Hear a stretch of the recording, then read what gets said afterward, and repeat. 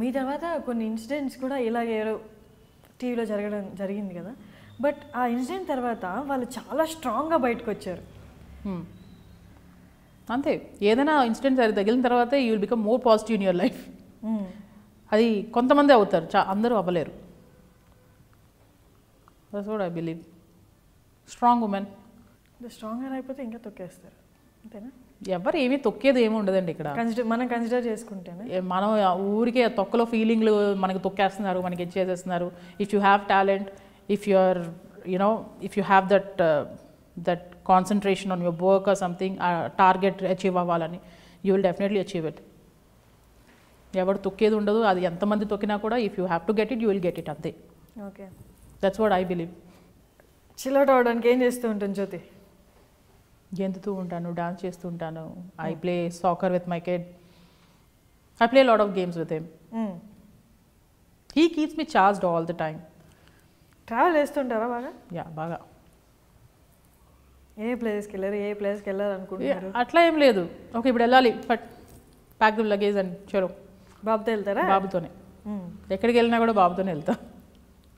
Because I don't want to, because being a single parent, what I think is like, I have to give him both the parents' love, like dads and moms. And one more thing is pinching me all the time is he's been away from the word dad since his childhood.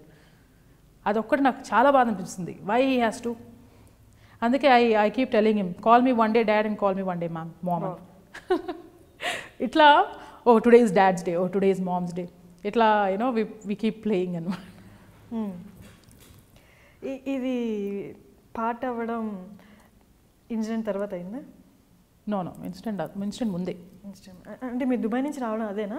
Incident ముందే అయిపోయింది. Dubai నుంచి రావడమే దాంతో వచ్చాను. There were small disturbances, but I don't know, but that was literally cheating kind of thing.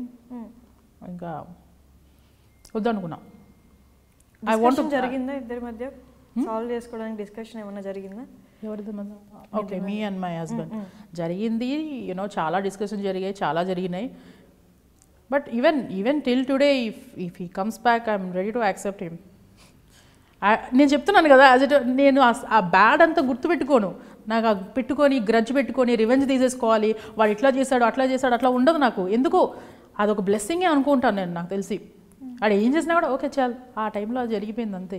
ఆ టైంలో he was immatured, I was immatured, fine, జరిగిపోయిందేమో, అదంతా నేను పెట్టుకోను.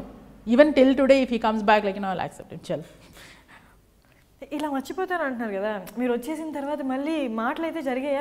చాలా జరిగినాయి, కానీ వర్కౌట్ అవ్వలేదు.